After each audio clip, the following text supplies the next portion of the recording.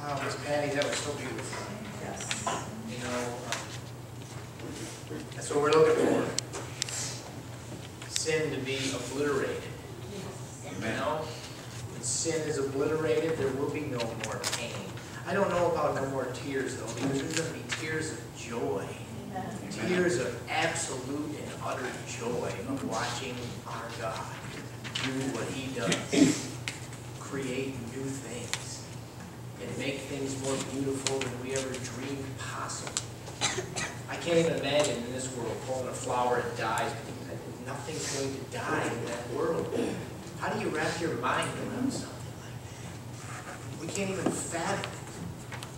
I long for a world where there's no more pain, no more death, no more sin. If we turn our Bibles to Daniel chapter 11, we'll be reading today verse 25. Daniel 11 and 25.